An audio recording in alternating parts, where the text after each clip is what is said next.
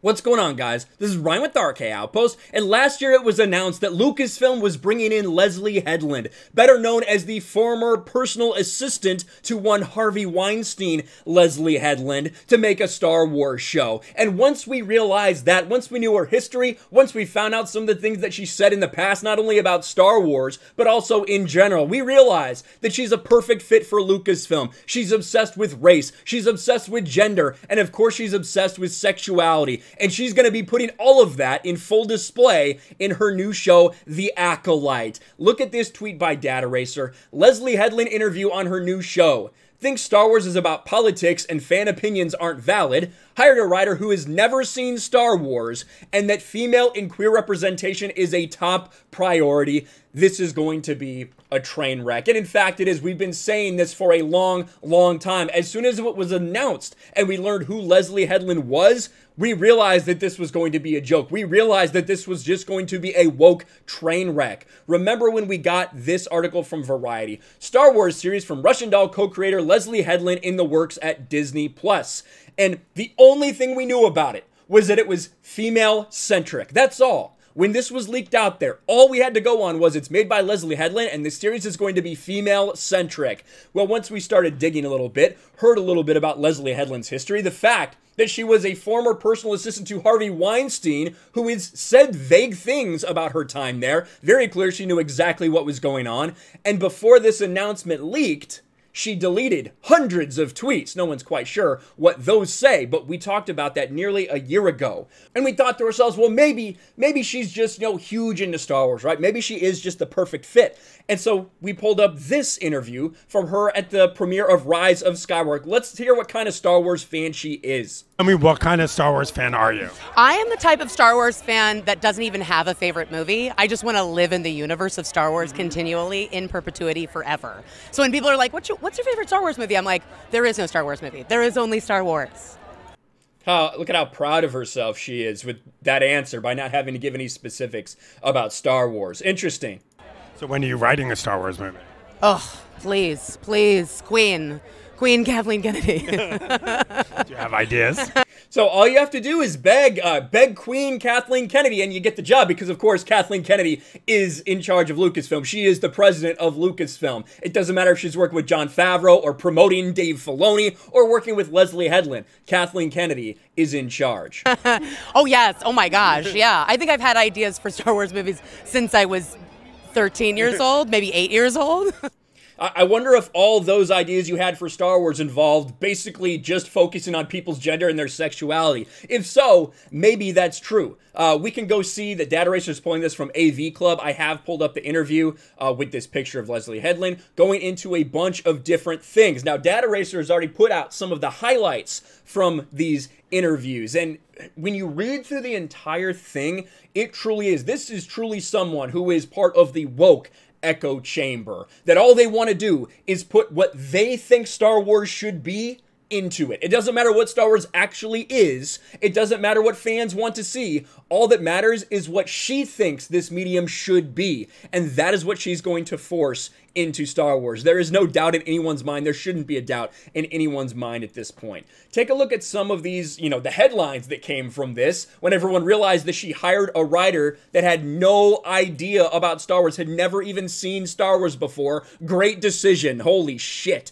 The Acolyte showrunner Leslye Headland explains why queer representation in the Star Wars universe is so important to her as a super fan.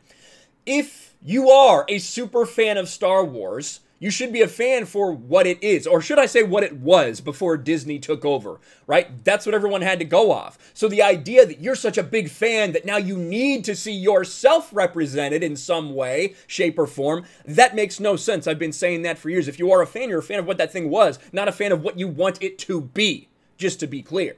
Star Wars The Acolyte showrunner Leslye Headland isn't worried about the passionate fan base of the franchise when it comes to crafting her show. Leslye Headland explains hiring a writer who hasn't watched Star Wars to help with their Disney Plus series. Holy shit. Let's look at some of these answers, shall we? This is talking about fan feedback and how fans don't want to make things political. And that goes for ideology as well. I mean, it's funny because a lot of the feedback that I'll get, and I use the term feedback very lightly, but when I do go on social media, the feedback is, don't make Star Wars political. I'm like, George Lucas made it political. Those are political films. War is, by nature, political. I think everyone would agree there's a very big difference between what George Lucas did with the original trilogy and even the prequel trilogy and what is going on in current day Hollywood when we're talking about inserting politics into these movies. It's very clear. If you can't see that difference, I don't really know what to tell you. Look at this. Now, you've had the opportunity to both talk the talk and walk the walk with the show. Obviously, I don't know if there's going to be any queer characters. I can only hope. Of course, this is an activist journalist. We shouldn't be surprised. But you have put together a writer's room. Were there any guiding principles there in what you were looking for in a writer? There were people like myself who were like later in life Dave Filoni acolytes. That makes so much sense. That makes so much fucking sense. I literally had one writer that was like, I have never seen any of them. I've never seen any Star Wars media. And she's texting me before we started the room. She's like, Luke and Leia are brother and sister? What the? Haha. That's someone that you decide to hire. Now, I'm not saying that every single person that works on Star Wars needs to be the biggest fan, right? Because that's just not necessarily realistic when you're looking at this base of people. I do think that they should have at least watched it, that they have some respect and admiration for it. I think maybe they should have actually seen it before they decide to become a writer on this grand scale, on this grand IP that has so many different interconnected things. When you're in charge of writing, holy shit. Look, and here's what she says about representation. To have the power when you're creating media to just put in certain types of people that maybe aren't necessarily in normal mainstream content or media is just, I know that for people who don't identify that way, it doesn't seem that important, but to us, it's huge. I literally saw an Orbitz commercial with two women going on vacation, and I was like, again, crying. It just hits you on a level that you don't know what you're missing. Again, talking about representation. You have to feel that this is speaking directly to you, regardless of what you might be going through, at what point in your life you're going through it. That being said, as somebody that is a lesbian, every time I see gay or queer representation in media, I scream with happiness. And that is the bottom line. It doesn't matter if it's good. It doesn't matter if it makes sense. It doesn't matter if it makes sense with the story and what you're trying to do. As soon as I see a gay person, I scream because it's so incredible. That is where these people's minds are at. These people that are only concerned with race and gender and sexuality, this is why they cannot create stories, because they're solely focused on putting in this representation, not for any true purpose, just for representation's sake. This is a huge problem. A lot's changed. This is a question. A lot's changed. But even now, a lot of nerdy or geeky things are often coded as male, often specifically white male. And I say this as a woman of color who, every time I write about any genre thing, it's like, well, actually. So again, an activist writer asking these questions.